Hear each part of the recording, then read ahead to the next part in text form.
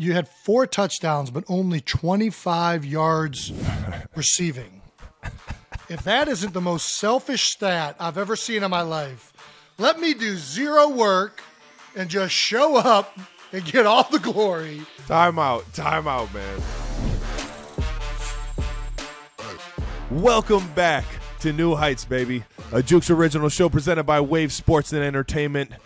This is a show where... It's a show where one of us completely ruins your fantasy league. Or helps it. Don't forget about the teams that I definitely helped. The ones that were down 30 points and just had an unbelievable Monday night.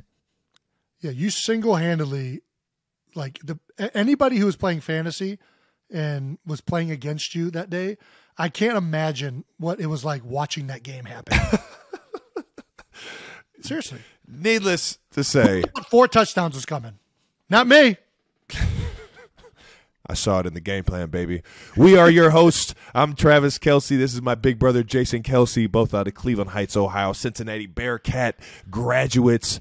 New Heights is coming to you every single Wednesday with a new episode. Subscribe on YouTube and wherever you get your podcasts. And don't forget to follow us on all social media platforms at New Heights Show. All right, coming up on this episode, we got a great episode. I don't know if you know that, Trev. We got a great episode. We always have a great episode. Well, this one's going to be special. I think right, one of us broke an NFL record. Well, a Travis Kelce record. An NFL record. We'll get into that. We're going to break down both of our Week 5 nail biters, look at some coaching changes around the league, and we'll see if we've made the quarterback sneak too powerful. Not so much a sneak anymore. Yeah, not very sneaky. It's just the quarterback shove. The quarterback plow. It's no more him sneaking. It's everyone just pushing him forward. It's that time again for new news. New news. Well, actually, old news. We are still the #1 sports podcast in the world. Yeah! That's right. Especially on Spotify. I think it actually might only be on Spotify, but we're calling it the world. Can't touch us right now. We are on fire. 1 episode a week. You guys are really tuning in. Thank you so much. We appreciate it. We appreciate it so much. It's been so much fun, man. Well, officially, I think 2 weeks in a row, I guess that makes us podcast pros. Another shout out. Shout out. Hey, yo. Who'd we get one from? Podcast got another shout out during the Eagles Cardinals games. Robert Smith and Chris Myers in the booth with this quote: "Imagine that household in Cleveland Heights with Travis and Jason. They must have torn that place up." Boy, is that accurate. The old Kelce complex. We've already touched on the hole in the floor from a power bomb. What else did we tear up? We tore up the multiple garage doors had to be replaced. 100%. Yeah. 100%. Windows galore. The garages were like the backstop for every single sport that we played. It was also like the goal at times whenever we were playing like hockey. I remember using it as a just hitting a tennis ball off of the garage like I was Andre Agassi or something. Yeah, or we're like practicing pitching and full on baseball, just going straight into the side of it. Yeah. It was dimpled more than a Pro V1. You know what I mean? That thing had some holes in it. All right. The house somehow made it through the rough. We actually one of the game changers was Mom and Dad went out and got storm windows for the basement because ice block windows. Ice block windows. Yeah, That's you can't break those. Can't break those. Yeah, probably is a way, but we never found a way how to break those. We also moved the mini sticks down into the basement. When Dad made the mini stick arena, he was like, "Okay, you guys are done playing this sport upstairs where balls are just flying everywhere. We're going to create an arena with plywood walls and a carpet on cement floor." Oh, that was couldn't do it now. Could not do that now. Could you imagine that? But on your knees playing miniature hockey, slamming people into plywood on concrete. I remember getting splinters from the wood. Yeah. Well, yeah, so. Splinters and raspberries on the knees, man. It's a great house. Miss every second of that. Well, so much fun. But yeah, we did. We tore it down, and then Dad finally put it back together and sold it to a beautiful family. It looks great. I actually rode past it last time I was in Cleveland, and it looks fantastic. So I actually walked through it with the we the didn't burn it down. Yeah, and the people that took it over did a really good job. So kudos to them for not tearing it apart like we did. All right, we got some fan comments. Quick question here from Brandon Miller. What's the chatter like between opposing players throughout the game? Is it friendly competition or all-out trash talk? I realize it's probably different from week to week, but overall, I'm curious. Man. You want to touch on it? I mean, it changes player to player. You already know. I think a lot of the bigger games, like if it's like this past week against the Raiders, huge rivalry, divisional opponent, guys are going to be yapping. You know what I mean? It's personal, Yep. I think a lot of the cross-conference games are more of just like respect and keep it moving unless you have like some sort of history with like a guy across the ball from you. You know what I mean? But for the most part, I'm not talking smack until I hear somebody else yapping at me, and then I'm going to go ahead and let them know I'm here. Yeah, I think you hit the nail. I think a lot of it depends on the week you're playing, and it's kind of different from player to player, team to team, how the game's going. If it's a physical game, and I'm usually oh my gosh, what's the word I'm looking for? Oh no, a retroactive trash talker, meaning if you're I'm kind of just going by doing my business, but if you're going to trash talk me, we're going to do this. And I think I should talk more trash because it makes me angry, and 9 times out of 10 I play like way better. Mm-hmm. Yeah. I use that anger, and it becomes a very productive type of anger. So maybe I should do some more of that. Yeah, I'm not gonna lie. If I see a guy talking shit to me, and I don't even know who the fuck he is, that gets me fucking going more than anything. Right? Yeah, especially if it makes a good play or like shuts me down on a play or does something and even if it's a good player. Even if it's a good player, I can't listen. And the problem is I'm not creative with it. I go to your basic 4-letter words that everybody knows. Like I'm not getting creative. Whoa, easy. This is a family show. Hey, I also go to calling guys bums. I don't know why. That's like a big. I think bum. Get out of here, you bum! Like that's I like that. I feel like it's an underrated term. That's a solid one. What position groups talk the most trash? To me, I think it's without question DBs. 1,000%. Why do you think that is? Why are DBs the biggest trash talkers? Is it because their job is so hard? You think they have the hardest job? DBs? Yeah. You don't think a DB is the hardest job in the NFL? What's the hardest job? Maybe quarterback. Maybe you can give me quarterback. I'll say quarterback. I'll say center if you're like a 260-pound center. Dude, you got to mirror somebody throughout the whole field. Like you're playing cover one. What's harder than playing cover one and just staying in somebody's hip, and you can't give up a yard of separation, otherwise it's a completion. I never thought it was that hard. Yeah, no, reacting. Yeah, no, you never thought it was that hard. The good ones, when I was in high school. Listen, it's so good. It's so good that white people can't even do it, Travis. Like that's how you know it's the hardest position. They don't even let white guys try to play quarterback anymore. Like they just said, you're done. It's too hard of a position. Yeah. It's too physically demanding. Can't even do it. That's funny as hell. Yeah. You're right. That point alone, Seymour, it is probably he's the last of the dying breed, man. I think there was another guy that played like a year or two ago, but that's how you know that shit's hard. If we all don't know him, it doesn't count. Yeah. It's a good point. He wasn't Jason Sehorn, I'll tell you that. Yeah, I feel you on that. That's funny as fuck. If I see a white corner out there, I am attacking him immediately. The fish is over there. Hey, we're going to see if this guy. I haven't seen this. He's standing out like a highlighter over there. I haven't seen this in 20 years. We're going to find out if this can work still.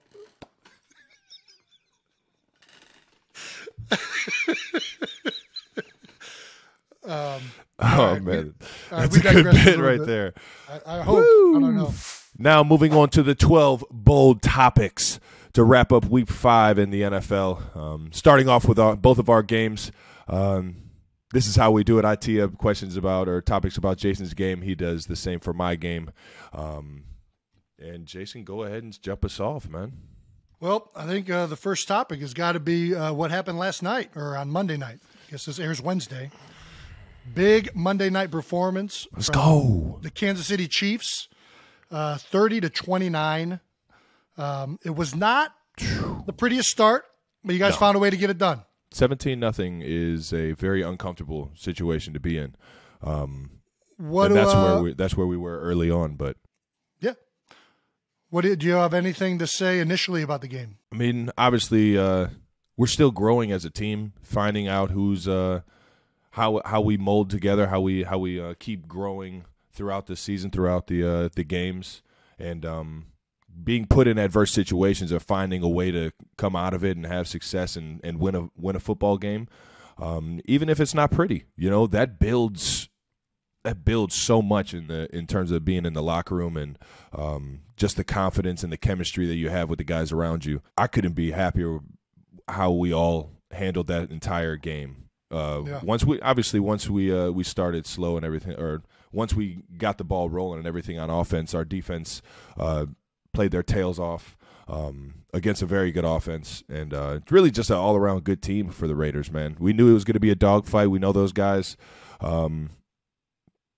It's one of the most legendary rivalries in football, and I've been fortunate enough to play it year in, year out, and feel how the fans get excited for it, how the organizations get excited for it. And I just love playing in it, man. It's a dogfight every single time. Guys are yapping. Everybody's playing their tail off. Everybody's playing physical football. I mean, it's if at the end of every single Raiders game, man, I'm feeling it a little bit more on the ride home. So that was a fun one, man. And obviously, 4 touchdowns, but so much to be said about how we got to the red zone. It was a showcase of everybody getting a piece of the pie.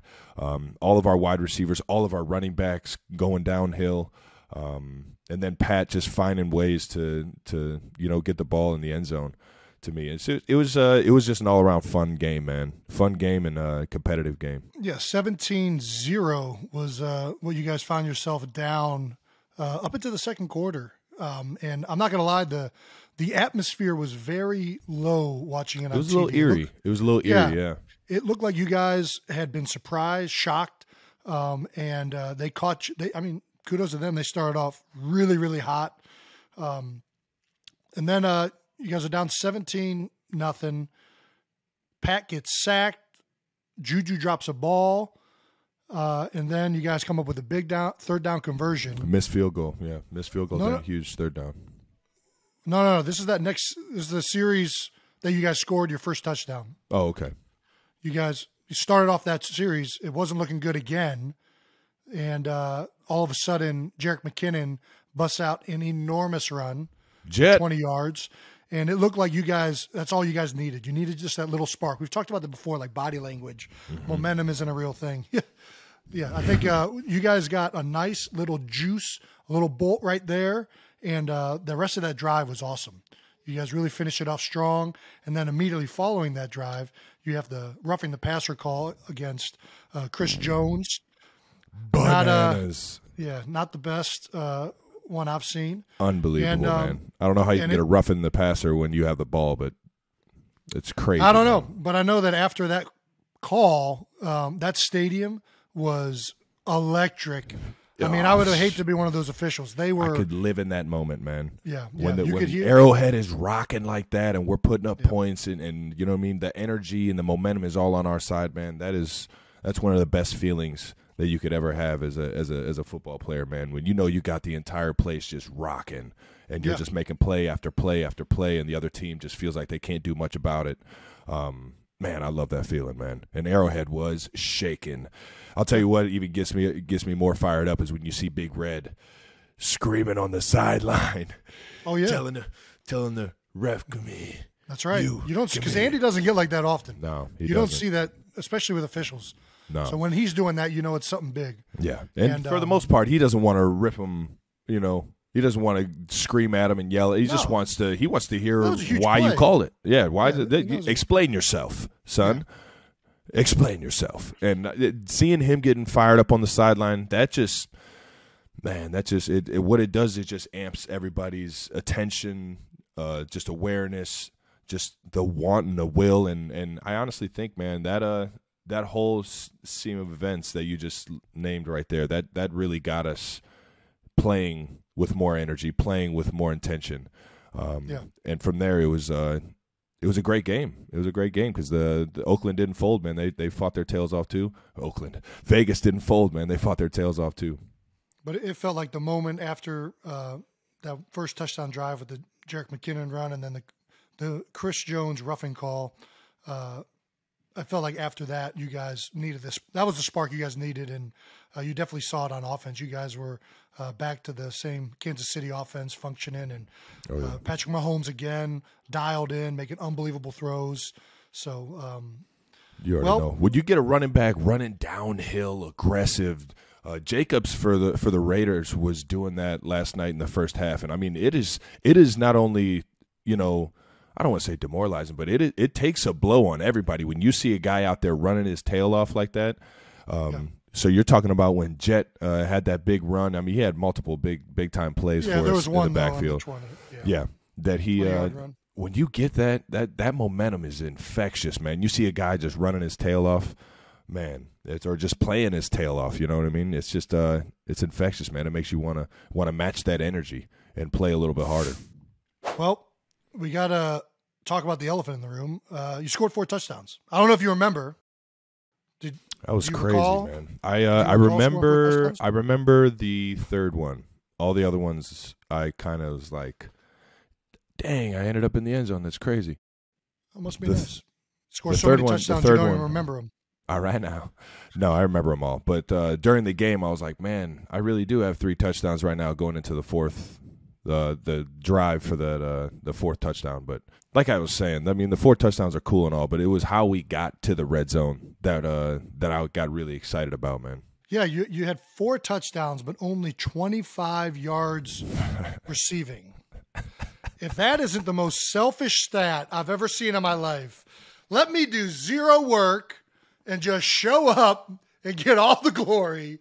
I'm going to go dance in the end zone. Time out, man. What? Time out. I didn't dance one fucking time because I was dog shit tired. They were all 10, 11, 12 play drives where I was getting double teamed, bracketed by 2 DBs, as well as them putting Chandler Jones, everybody and saw Crosby. They were and butchering Farrell. you with the DN. Yeah, they were. I mean, I don't know if you saw the broadcast. Trying to get jiggy out there, man. No, I haven't seen the broadcast. But Josh McDaniels at halftime literally said their entire game plan essentially was to stop you. I'm not making that up. He said, we're just trying to contain Kelce. That was their main emphasis. And you saw it all night. They were butchering you with the DN, putting you in double coverage. But that doesn't negate from the fact that you can't only have 25 yards receiving and 4 touchdowns. Yeah. It's a record, by the way. I gotta find a way to keep it. Is a record. It's a record. Man. I've found myself on the fucking tail end of some pretty boo-boo records, man. Yeah. You're the guy in the class project that doesn't show up the entire time and then just shows up on the day the papers do. What do you guys need me to do? I'm here. I'm here. You want me to say a joke? I can get everybody. A+. Good job, group. Group effort.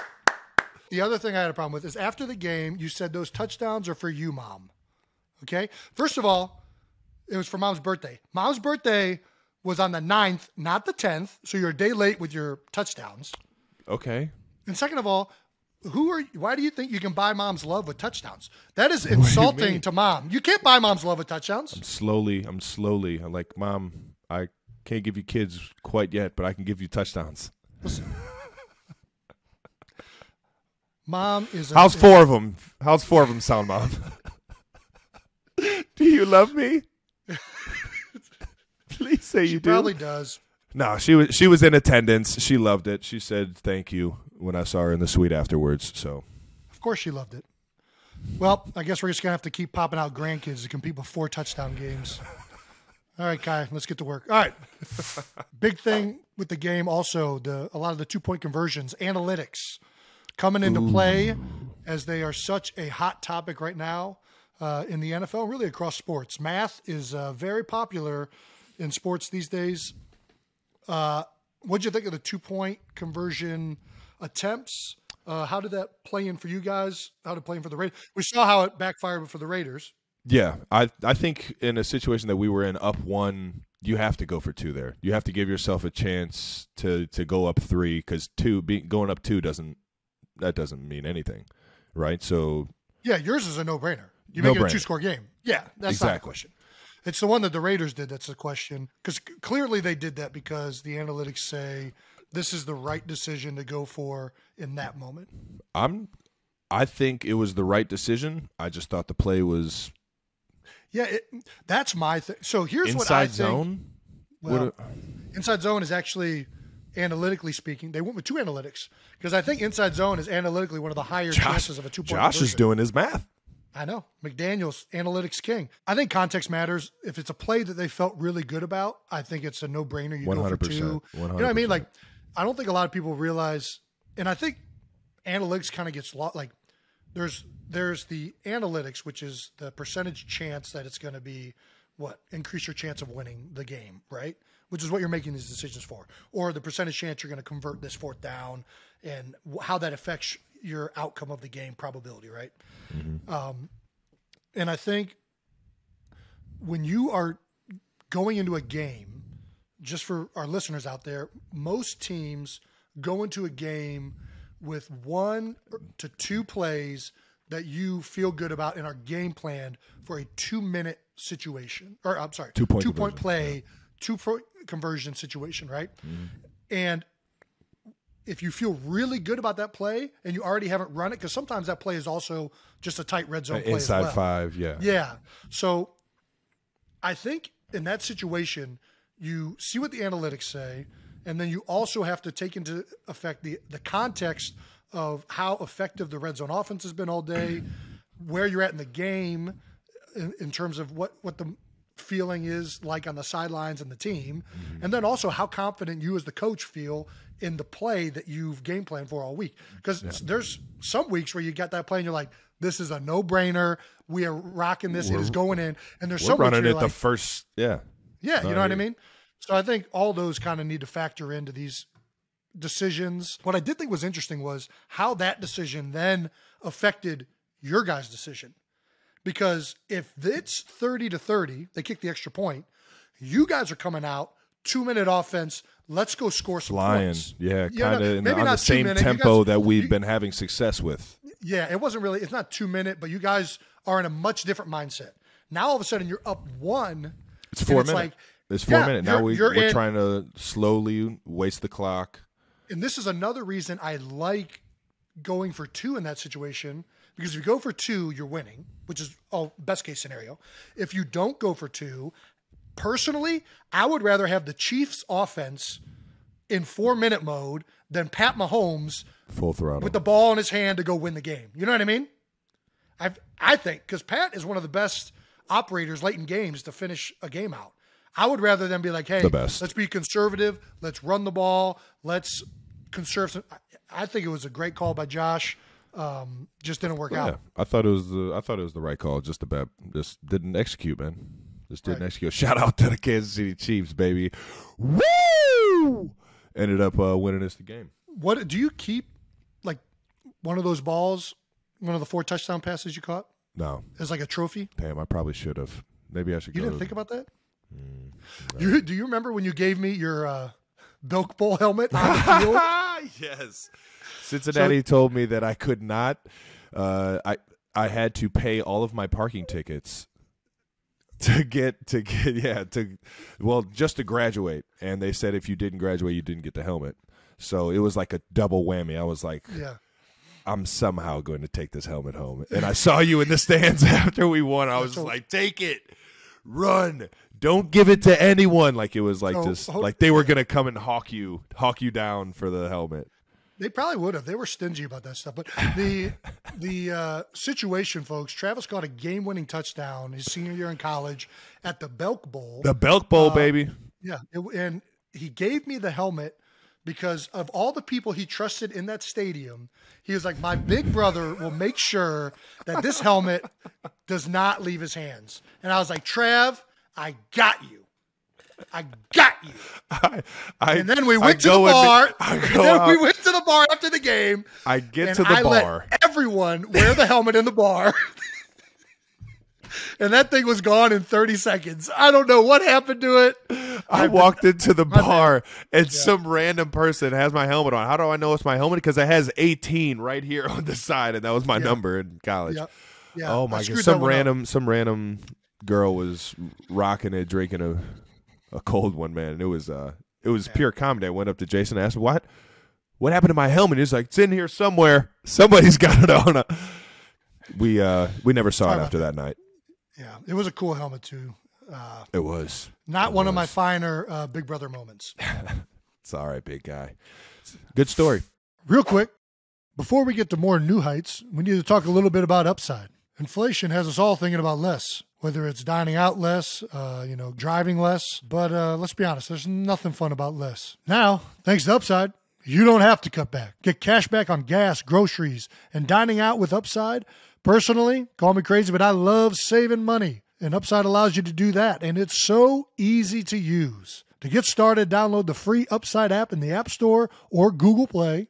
Use our promo code New Heights and get $5 or more cash back on your first purchase of $10 or more. Just claim an offer for whatever you're buying on Upside and pay as usual with a credit or debit card and get paid. You can earn 3 times more cash back with Upside and then cash out to your bank account, PayPal, or e-gift card. Again, use our promo code New Heights and get $5 or more cash back on your first purchase of $10 or more with Upside.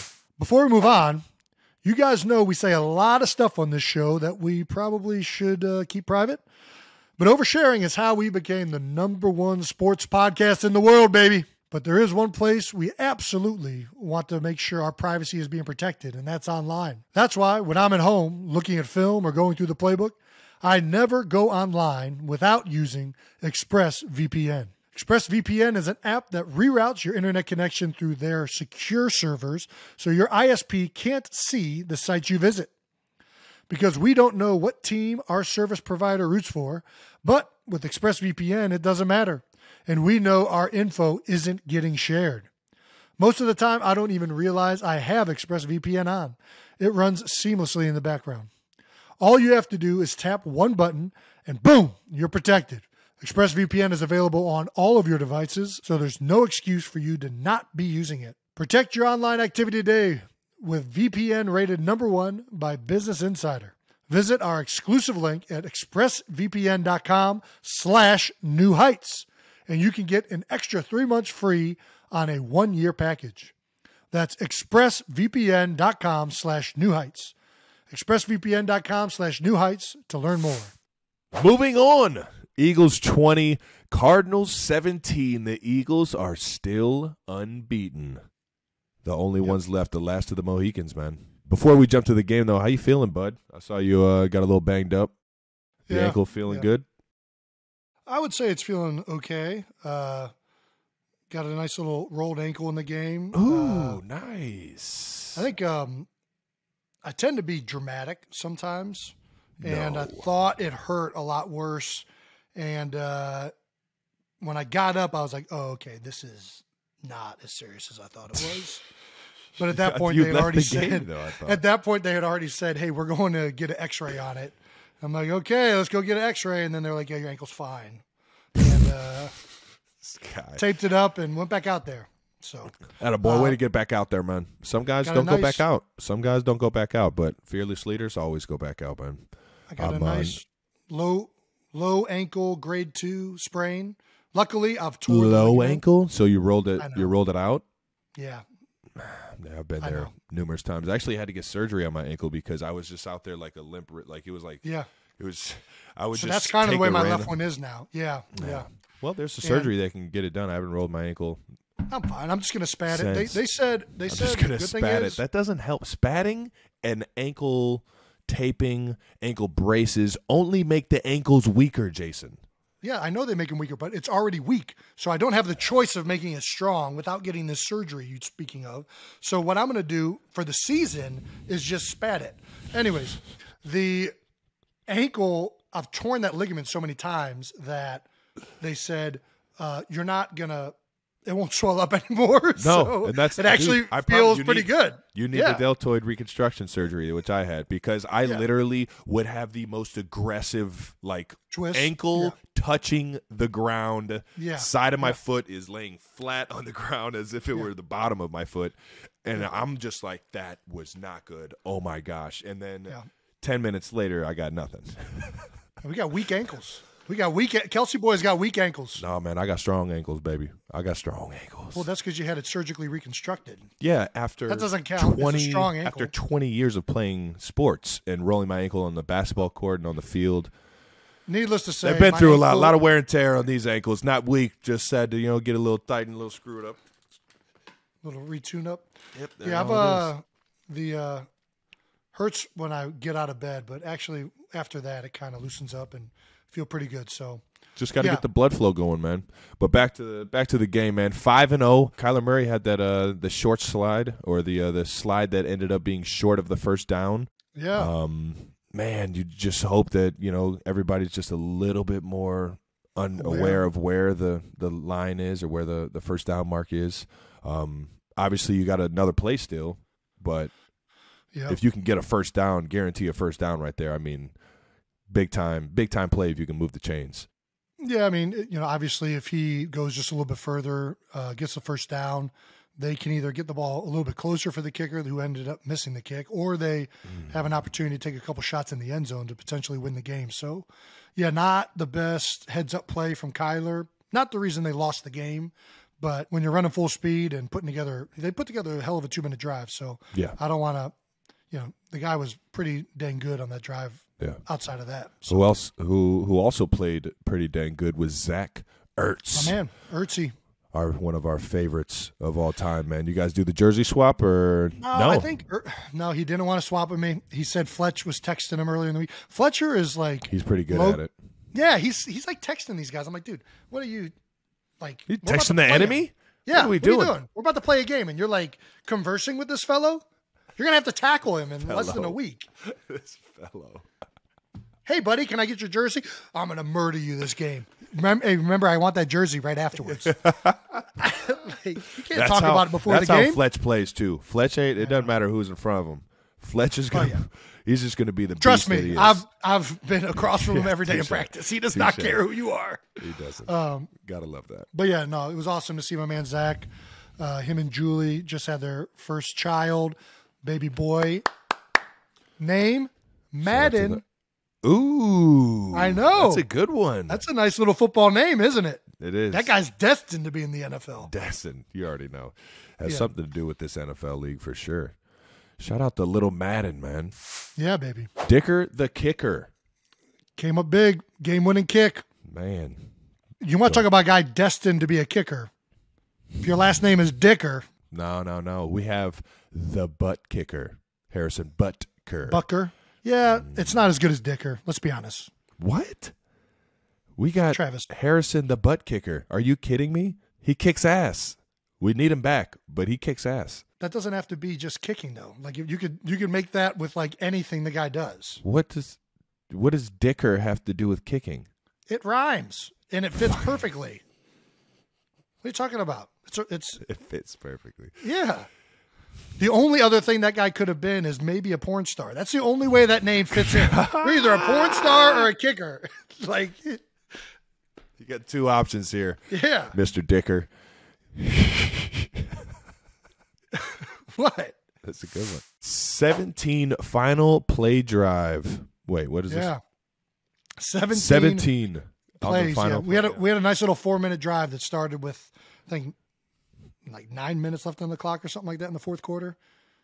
We had a big old drive. 17 play drive? Yep. Man.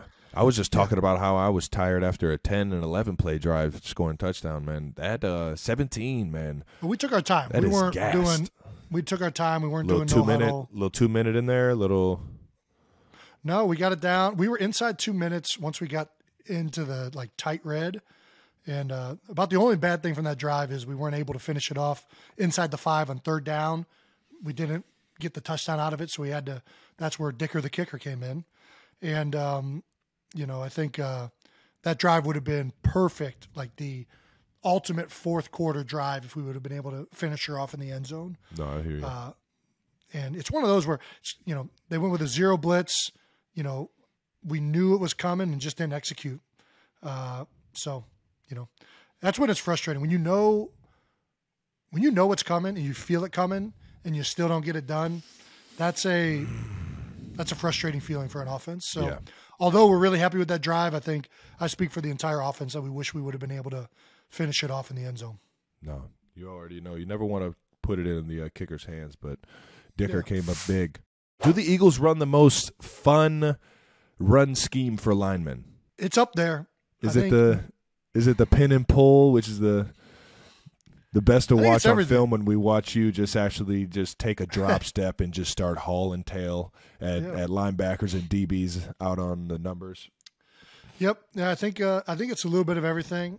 It's not just the pin and pull, but obviously Jalen Hurts and the quarterback enables all these reads. You have the RPO version of it. 1 minute you're reading an end, the next minute you're reading a linebacker or an edge player, safety, force player. I think, it's so multiple. We can do gap schemes, zone schemes, pin and pull schemes, draw schemes, screens. And we have an offensive line that is built on athleticism and size. Oh, yeah. So, I think the Eagles definitely value those type of linemen to be able to do that multiplicity of scheme. Is it the best or most fun? I don't know. I certainly enjoy it. I think Baltimore Ravens have a really fun run game to watch, obviously. I mean, whenever you have a quarterback that's that dynamic, it's going to just increase the options you can attack a defense with in the run game. So, you know it. And shout out to Ertz for having the mental capacity, you know what I mean? Because a lot of guys don't have the ability to put it all together, be able to run all these various, you know what I mean? Yeah. And it's these kills, all these checks, and and it's not just based on coverage and secondary. We have checks based on a lot of different things, and for him to be able to handle all of that, I think that speaks volumes of Jalen Hurts. You know it, man. Speaking of Jalen Hurts. Still the official podcast of the QB Sneak. That's right. It's the only touchdown we had in the game, both of them. Quarterback sneaks. Sirianni told Pat McAfee on the Pat McAfee show last week that he hadn't listened to our show, New Heights, but the play calling says otherwise. Do we have a full-on count on how many times you guys ran QB Sneak last game? I don't know. I know we ran it 3 times in a row from the 3-yard line. We were 4th and 1 on the 3. Ran quarterback sneak, got a yard. Got it. We're 1st and goal on the 2. Ran quarterback sneak, got a yard. Got it. All of a sudden, 2nd and goal on the 1. What do you think we're running? QB sneak. I gotta say, as much as I love quarterback sneaks, dude, it's getting hard. They know it's coming. It's not a quarterback sneak anymore. It's not a quarterback sneak.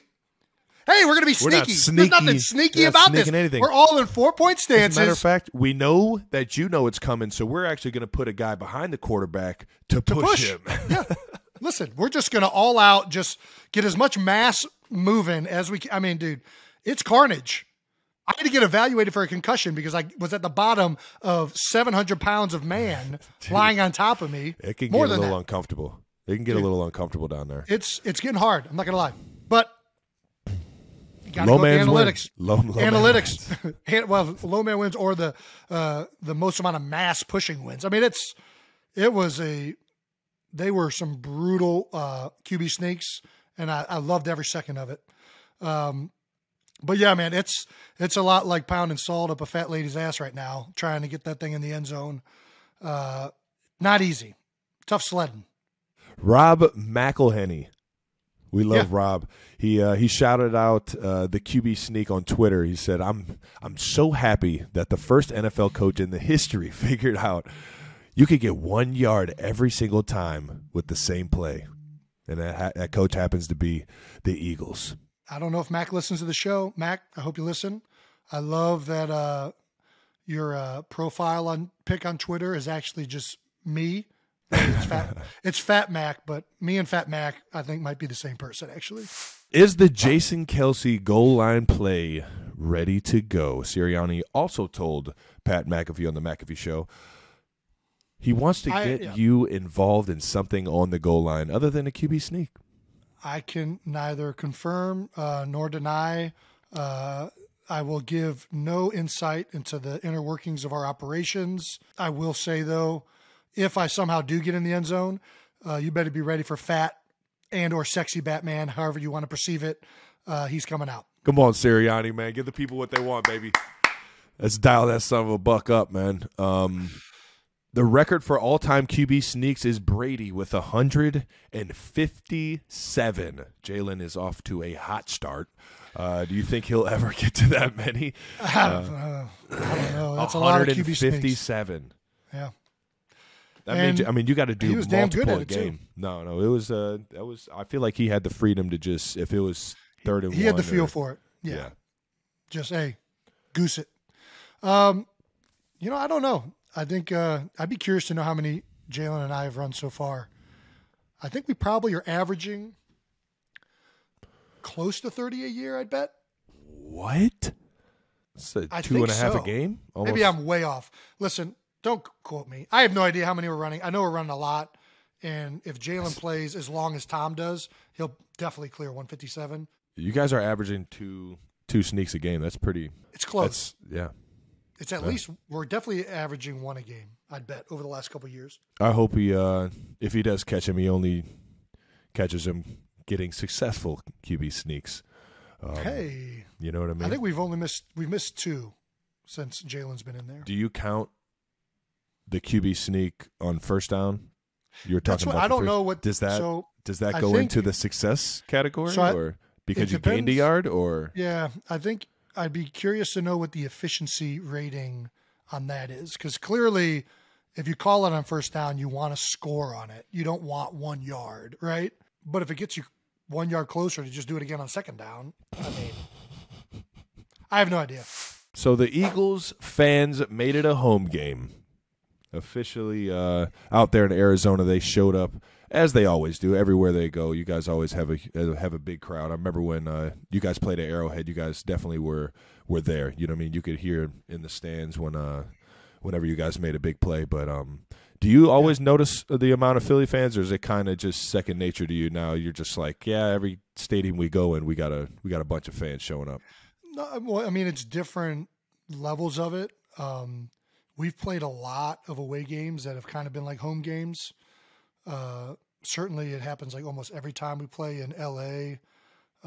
It's happened in Florida before, but yes, the Eagles fans travel extremely well. Not just that, there's just like, when you're playing a team that's kind of like a transplant city, meaning like a lot of the people that live in those cities have roots that trace back to like the East Coast, right?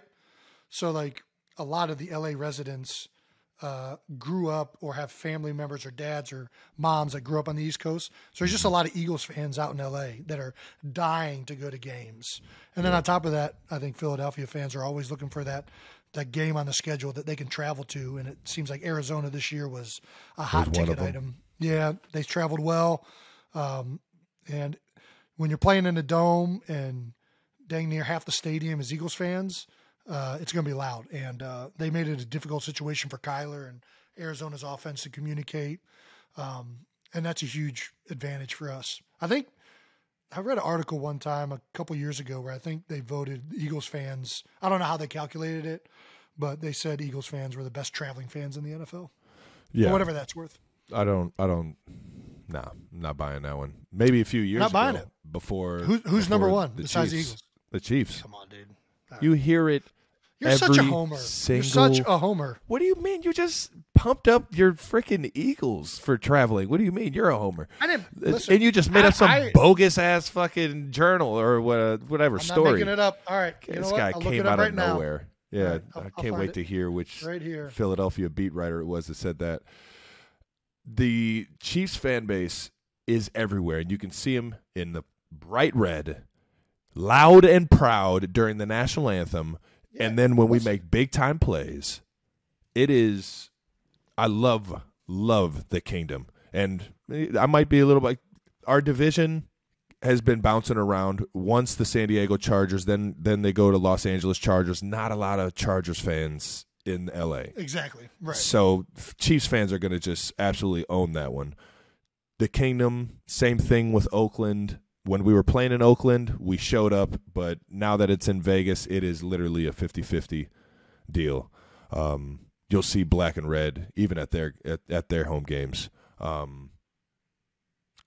I just feel like the Chiefs are everywhere, and it's more so, and it's more since Mahomes has got there than it was in the past. But I just feel like every single game that I play in, I feel the Kansas City crowd. And I might just be biased to that, though. No, you're not biased. I mean, your guys' home field advantage is incredible. Arrowhead is one of the loudest. It's the loudest stadium in the NFL. The loudest. So, I mean, I 142 think 142 decibels. Yeah, who's counting? But I think we are. There's no question the Chiefs have a loyal fan base. Nobody's saying that.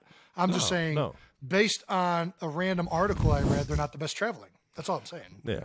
10 years ago, the article came out when you were, in your 5th year in the league? Hold on. Listen, I'll find it. Google. I'm Googling it right now. You want to go to the next topic? I'll find it on Google. That was a solid plug for Google right there. Oh, yeah. I'm Binging it. Is Bing still a thing? I don't even think that's a thing anymore. I don't think so, man. I'm Ask Jeevesing it. Jeeves is going to tell me. Jeeves is still up and running. It's not. Is it? That's not one of the. Yeah. My internet butler. My internet butler is still kicking. Is still going strong. Full disclosure: this article is on NBC Sports Philadelphia, but I think it's pretty. I mean, I think this pretty much settles the debate. What? You just I'm over this, man. It's Chiefs referencing fans, the kingdom knows we show up the best. It's referencing a study that was conducted by Dr. Michael Lewis of Emory University. Yeah. Emory's East Coast. Sounds pretty authentic to me. Yeah. We rank second in road equity. I don't know what that means. I guess the Dallas Cowboys are the only ones above us. Yeah, we already know about the Cowboys, man. Let's get into some NFL storylines. NFL London games. We had a pretty fun one to watch. Yeah, the Giants upset the Packers in a second weekend of the NFL games out in London. How many have you played in more than one over there? Just one. Just one game. We played the Jags I played in one. In 2018. I know you played in one because I was at that game. Yeah, that was one of the few games I was able to go to during the regular season. I remember jumping on a train with you out there in London and going to get a steak that was the size of like a quarter. I love the London games. It's a blast. Such a unique experience, man. Yeah, I mean, it's a lot that goes into it, and obviously, it's a hard game to play with everything going on, but both teams are in the same. Well, I just think you're uprooting, you're practicing in different areas, but it's not. I mean, both teams are in the same situation. You know what I mean? So yeah, I don't think it's like to me, it's worth it. I like the mix up. It was awesome to play in Wembley Stadium. Awesome. And to say I did it. The field was atrocious, but it was raining a lot and it was super muddy. But it was a blast. Loved every second of it. And I think that's one of the cooler things that the NFL does is some of these games overseas, whether it's in London, whether it's with our neighbors in the South in Mexico. You guys are supposed to play in Germany this year. Germany, yeah. The Bucks got canceled, right? The Bucks decided they wanted to play us in their stadium since it was a Buccaneers home game. Yeah, well. Always next year. You know what I mean? I think we did get the bid for next year for Germany. So yeah, keeping my fingers crossed, man. So the fan base is a different environment. It's just an all-star game. That's all it is. You see jerseys from every team. Yep. You know, it's just people going up there supporting their favorite player. And they cheer for everything. Every good play they cheer for. It doesn't matter if it's a defensive breakup. It doesn't matter if it's a field goal for either team, touchdown for either team. They're getting fired. They're getting fired up for just like a successful play. It kind of makes you feel like it's like Little League baseball. Like we're just cheering for all the good stuff. Might not even keep score. We're just having fun out here, giving you guys a show. Enjoy. Oh man, it was a blast. It was an absolute blast playing in Wembley, like you said. We played the Detroit Lions, as you remember. You were there. Yeah, it was a fun one, man. We smoked them. Yep. Alex Smith had a hell of a day, and it was cool to just like, obviously traveling in the off season is fun, but getting to do that in the middle of the season was kind of like a fresh start. You know what I mean? Like it kind of like to break the routine of being in Kansas City. It was kind of refreshing for me, and I enjoyed it. We also didn't leave until Thursday night. That is, we got there Friday morning. Yeah, we got there Friday morning. Practice Friday morning, and then Saturday, obviously, we're in the hotel and everything. Yeah, I think the day before the game. I think we were there for 5 days or something. We were there for almost the whole week. So you guys got to actually see the city. I mean, I didn't really do much. I think it's, I don't know, you're kind of focused on the game while you're there. You see a little bit. I got to see the city a lot when I was there watching your game. Got to ride on the tube. Got to, see Big Ben, all that jazz, Abbey Road. All right now. Yeah. I got to see none of that. So I'm looking forward to maybe playing in London again. Well, you guys are playing in Germany next year, so don't look forward to London. Look forward to Germany. And I will, if I can, I am definitely going to that game. I've wanted to go to Germany for a long time. That would be pretty cool. I think I might be up for another record. The most receiving touchdowns in the most countries to score a receiving touchdown. I don't know if anybody's countries? Yeah. So far Mexico, I got 3. London. What's the third one besides Mexico and in the UK? The one we play all of our games in. What? Oh, okay. So this would be the 4th. Counting. Got it. All right. This would be the 4th if I get one in Germany. All right. I don't know if there have been players that have had the opportunity to play in 4 different countries. Probably not, but we'll count it. Record's a record, right? Matt Rule out of Carolina, man. You that? never like to see guys get fired in the middle of the season, man. That is a tough situation to be in, not only as a coach still on the team, but a player. The organization is just quite a dagger, especially this early in the season, only being 5 games. From your experience, what is the situation like? I mean, I haven't had too many coaching changes. All my coaching changes have been because the coaches are doing such a great job here that they get hired somewhere else. Obviously, being under Andy Reid, you had Doug Peterson, who went to you guys, and then Matt Nagy, who went up to Chicago. I haven't really had too much turnover. I've seen it on the defensive side, but in terms of offensive, I don't have much for you. Yeah, you've had that same head coach your entire NFL career. Yeah. I think, this is a different situation. I've never lost a coach 5 games into the season. That's really only imagine, man. Not common, obviously. So they must not be happy with what's going on up in Carolina or down in Carolina. Yeah. I think, whenever you have a coaching change, there's a period of unknown for the players and everybody that's still there. Like, what's going to happen? Man. Who's going to stay? Who's going to go? Is everybody gone? What's the new coach going to be like? What's the new system going to be like? Yeah. And, you start from ground one. You start from ground zero. You start installing plays, installing terminology. It takes a while to build all of that back up in the team. So ideally, you're not going through too many of these transitions, because I do think that some of it can start to affect the locker room and whatnot, especially 5 games into a season. What's this locker room going to be like for the next 12 weeks? And they fired the defensive coordinator too, I think. So, who knows what these guys are going to be running, offense and defense. As a player, can you tell when a head coach is probably going to be out of there? Is there like a feeling? Sometimes you can, sometimes you can't. I think in our situations, I feel like it's never been like ultra clear.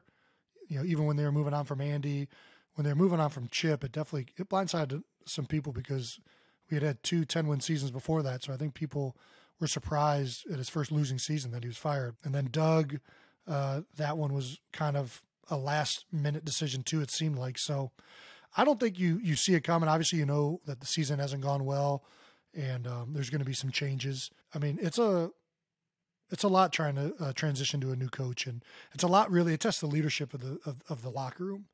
You need the older guys to be able to buy in and be open-minded to the new regime coming in. It tests the coach right away and how well he can get guys to buy into him. And we've been fortunate to have a lot of good coaches come through Philadelphia. Back to the coaching change, though, I think that the biggest thing is, the locker room can be a finicky environment. There's a reason Finicky? I think. Okay, sorry. The locker room is very malleable. This guy's killing it, man. I'm not trying to. I'm trying to choose the correct word. You just want to make me feel stupid, don't you? Anyways, I think the locker room is, trying to think of the right word, and your vocabulary is hindering me. All right. Anyways, what I'm getting at is when you have coaches and organizations that have been through coaches every 3 years, they're getting draft picks high all the time. So they clearly have talented players on those teams. So what is going wrong with some of these organizations that can't find a way to get it right?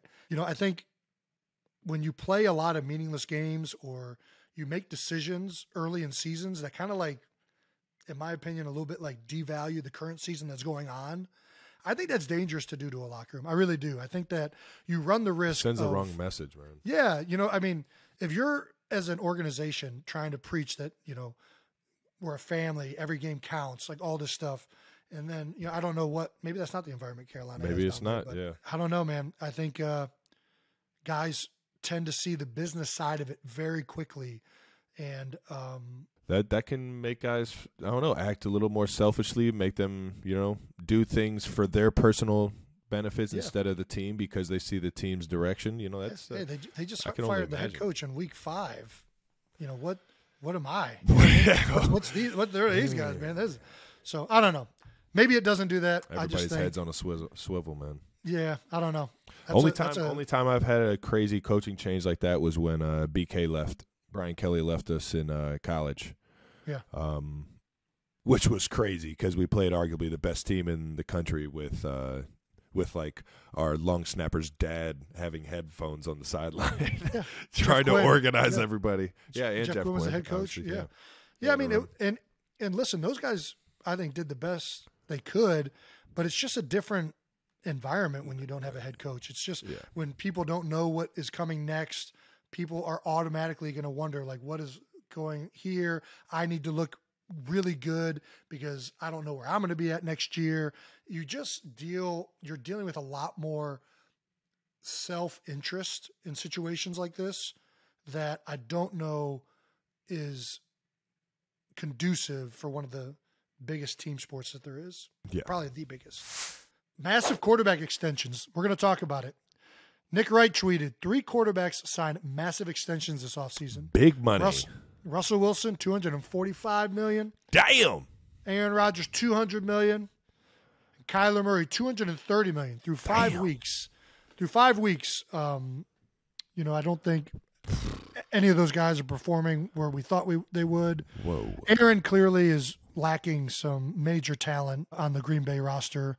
But, I think what do you think of these contract extensions? Do you think that guys are looked at unfairly because of these contract extensions? If you're getting paid that kind of money, you're not only just one of the best players in the league. You have to be able to elevate the guys around you. So I don't necessarily think that, saying that guys, the talent level around it, great players make other people around them better. It is what it is. I've seen Pat Mahomes make me look 10 times better than what I look like or than what I am. But let's be honest. It's only 5 weeks into the season. Check this out. I remember last year, people were saying Aaron Rodgers is done. He ain't doing very well. MVP. He went out to win the MVP. MVP. 4 weeks into the season, people are completely ready. Like, Aaron Rodgers ain't got it no more. Come on now. Come on now. Aaron Rodgers don't got it no more? Aaron Rodgers. Come on You now. talk about AR-12? What? And I'm not ready to catch it. I'm not ready to cast, like say Russell Wilson. Come on now. He's been one of the best. I mean, listen. And that defense is gonna whenever- keep them in a lot of games, and Russell's gonna have a lot of opportunities. He's going to have time to figure win. this thing out. Yes. And the bottom line is, I think when you sign a massive extension, one, yes, you're going to be under a spotlight more. When you're when so much money is being allocated to you, which also means you're a premier player at a premier position, you're going to get that criticism and you're going to be judged harder. Yeah. But I also think, in general, people are very quick to judge. Let's let the next 12 weeks sort out before we say How whether these about moves the worked out. guy that didn't sign the big time contract, this massive extension, and is betting on himself right now, Lamar Jackson? Oh, yeah. That is a fun one to watch right there. I love it when guys bet on themselves, man. Like an Aaron Judge. Don't just fold or take whatever they're willing to give you. Bet on yourself to go out there and get the bag the next year. I mean, it's just it depends. I don't know fun what to he's watch, man. But it's I love seeing him have success, knowing what happened in the offseason, man. Yeah, I don't know. Have they released what he was offered? I have no idea. No, Lamar's and it's an interesting situation because he doesn't have an agent. He's got his, Yeah. I believe, mother and the NFLPA helping him out. Sure. So it's an interesting dynamic over there. One that I've definitely never heard of. One of the best quarterbacks, MVP in the National Football League, not having an agent to negotiate, kind of doing it all himself with his mom. You know, that's and betting on himself on top of that to go out and get a bigger bag than what was offered, or you know, it's just I'm happy for the guy to see him have success this early, man. That's for sure. He's got my guy Mark Andrews over there balling. Yeah. Yeah. Always a fan when guys bet on themselves. I'm just a fan of Lamar Jackson. I mean, dude's an unbelievable player. Seems like an a great unbelievable teammate. Yeah. I mean, dude, he seems like he is like a prototypical guy. I think every NFL guy roots for. Yeah. And I'm glad he's playing so well through these first few weeks, and hopefully that just continues. 100%, man. The other thing with quarterback extensions, man, that's a lot of money to tie up in one position, man. It's hard to allocate money to receivers and everybody else. The way you have to do it once you have a quarterback that signs a big extension is you have to draft really well. That's what it comes down to. You have to have young talent, You have to get young talent that is on rookie to third-year contracts, which are low-paying and not big salary cap hits. That has to be the bulk of the playmakers on your roster. So if you're going to sign a quarterback to a big extension, you better be ready to draft well. Actually, you probably should have already been drafting well. And I think that's why the Chiefs have done so well. They've just – I mean, you guys have killed it in the draft, 100%. Whether it's offense or defense.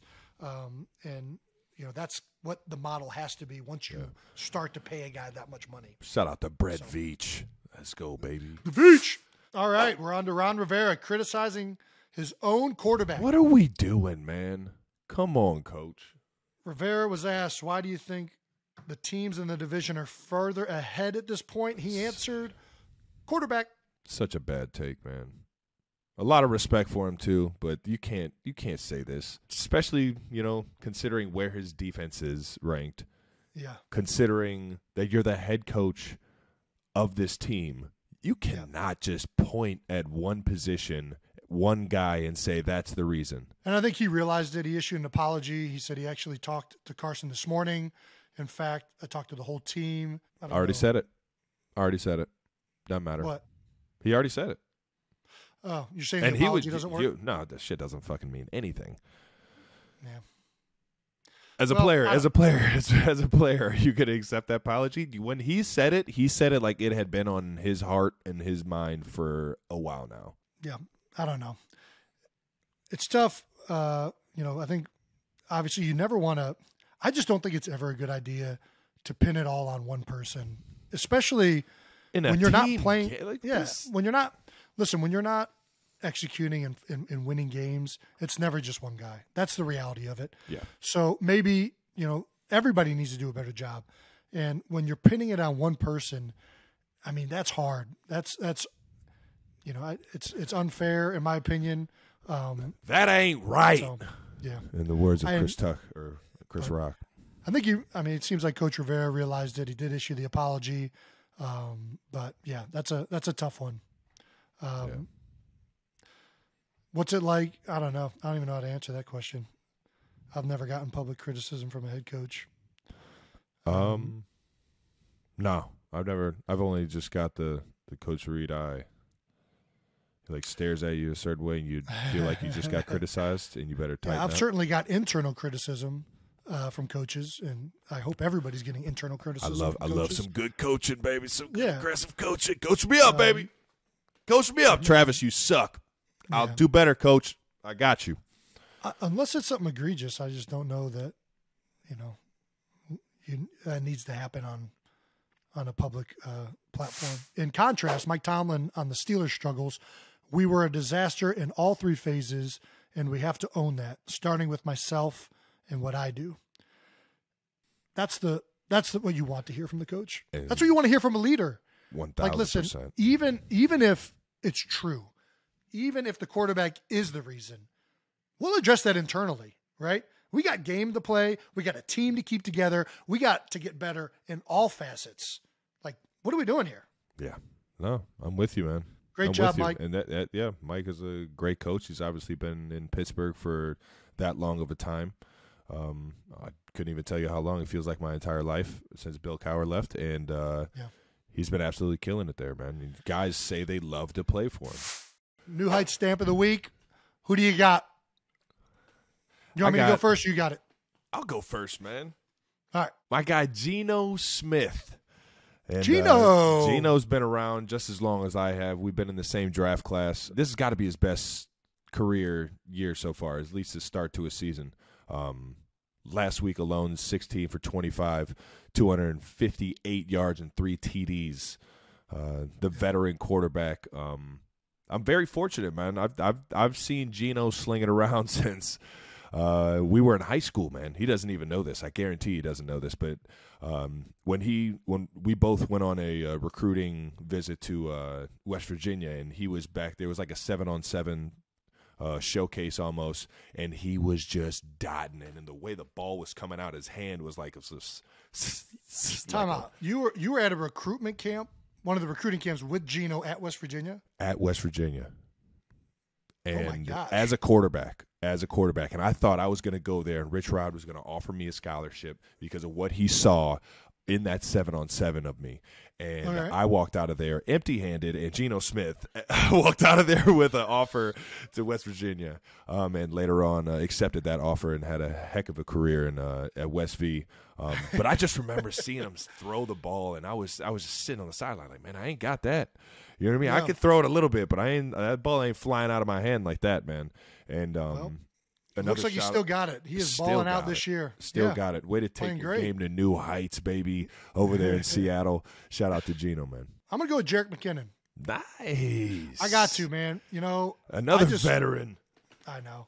I love when somebody sparks something, because you guys are flat, man. And I really think that it was a play that I think a lot of people, it will go unnoticed. But, man, that was something that I really think, really – got some energy going when you guys needed it most, down 17-0. 100%. In the second quarter. I love seeing a guy, especially a running back, something about the refusal to go down, trucking people, running through tackles. Let's go. Yeah, let's keep doing that. Let's keep doing that. No, I feel you, man. I remember the feeling after that play was finally God, finally we're rolling, man. Let's go. Let's keep that momentum. Let's go. He only had 8 rushes. Only had 8 rushes for 53 yards. Clyde Edwards-Helaire obviously gets the bulk of that duty. Clyde with you guys. Baby. He's an unbelievable back, but man, I thought Jerick came up big and was a really crucial moment in the game where you guys needed to get something done before halftime there. So Jet's big, man. He's big time. All right, let's look ahead to Week 6. You guys, big time rivalry it's turning into. We got Bills at the Chiefs. What do we think? Both you guys 4-1, obviously, probably the most exciting game from last year's, just in general, but playoffs, anything. I mean, that playoff game was incredible at Arrowhead. What are you thinking? I'm thinking it's going to be another one of those kind of games, man. Anytime you put Josh Allen and Pat Mahomes on the same field together, it's going to be exciting to watch. In terms of the rivalry, I mean, I think since the Mahomes and Josh Allen era has begun, we've played them in at least two playoff games in Arrowhead that have gone, pretty big games. Obviously, the one last year going down to the wire. But last year, during the season, they absolutely, I don't want to say whooped us, but they got the better of us for sure during the season last year. So I'm obviously expecting them to be fired up to play, considering what happened last year, and definitely how their team is rolling already this year. And we're going to be in for another dogfight, man. It's going to be another 4-quarter battle all the way into the end, man. Their defense is solid as it gets in the NFL. Obviously, adding Von Miller. Hate going up against that fucking guy, but fucking love him as a person, man. Great dude, but damn, that dude's good at football. But it's just gonna be another Chiefs Bills rocker, man. I can feel it already, man. Just gotta get this body back in tip top shape by Sunday and go out there and roll the balls out, baby. Let's go get it. Well, the last game you guys had against each other, Andy Reid, probably the quote of the playoffs last year: "When it's grim, be the Grim Reaper and go get it." So hopefully you guys are the Grim Reaper next week. You know it, baby. They call me the White Reaper. No, they don't. They don't. They do call you Big Yeti, though. Big Yeti. Big Yeti. You guys haven't seen the Yeti come out here. You don't want to see the Yeti. When Trav was at Cincinnati, he would play basketball in the playground quite a bit. It's right down the street from my house. And anybody who's ever played pickup basketball, they're shirts and skins. Shirts and skins, dog. That's the only way to separate the teams. Shirts and skins. Whenever I wear skin. Big Yeti's here to play. I had the big beard. I had the long hair. I had the chest hair, back hair, arm hair, leg hair. It was just a big old Yeti out there, man. All the homies on the court were calling me Big Yeti, especially because I was a low post player, so I was just down there giving work, handing out work in the post. Dude, you've got the Zeus nickname by like KC fans all over the place. It's all about Big Yeti to me. Big Yeti is the best nickname you've ever had. Oh, that's great. All right, now you guys, Cowboys at the Eagles. The boys got to come to the link, man. Is this the best rivalry in the NFL? Is this it? I think so. It's certainly the most historied and ingrained rivalry. The fan bases hate each other. I think Eagles fans, honestly, they care about how well we do, but really all they care about is that we beat the Cowboys. So this is a big one always for the Eagle fan base. That's a huge one that always has playoff implications involved. And right now they only have one loss, and it's a big game. The NFC East right now. Who would have thought? Man. NFC East, we have Eagles 5-0, Cowboys 4-1, Giants 4-1. Who would have? I mean, going into the season, it was looking like it was going to be another weak year for the NFC East. Turns out to be maybe the best division of football. It's up there. It's definitely up there, man. You guys got some dogs over there. This is a huge game. The Giants was the biggest one for me. You would hope that the Cowboys. I mean, Cowboys have a lot of talent, obviously. Yeah. But the Giants are the one I did not see coming. Yeah. And happy for everybody over there. Obviously, Mike Kafka, our OC over there, dialing it up, putting the points on the board, man. It's cool to see. Daboll's got him rubbing. He's got him rolling pretty good up there. Seeing a coach fired up after a win like that. Did you see him running off the field out in London? I did not. You could tell he's invested, man. He's invested, and you could tell he's probably pretty fun to play for, man. Good energy. Those guys are playing hard. Their defensive coordinator, Wink Martindale, they're playing so good in a lot of different facets. But we got the NFC East is back to being, that division again. So we got our hands cut out. We're gonna have this is a big game right now for the Eagles, and this is a good test for us. We're looking forward to it. Yeah, and everyone thought that AFC West was going to be, What happened? The biggest. I don't know what's happened to. It's early. We're holding. We're early. holding up our end of the bargain. Yeah. You know what I mean? Got a lot of football left. A lot of football.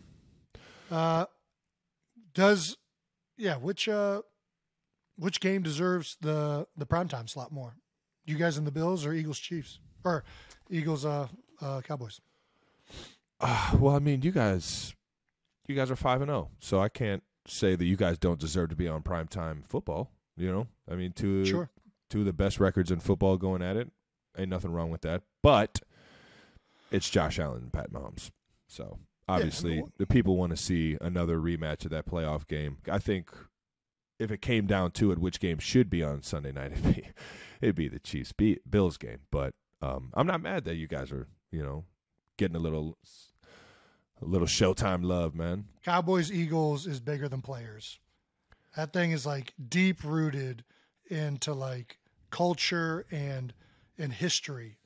I think that there's that game is so much more. What are you talking about?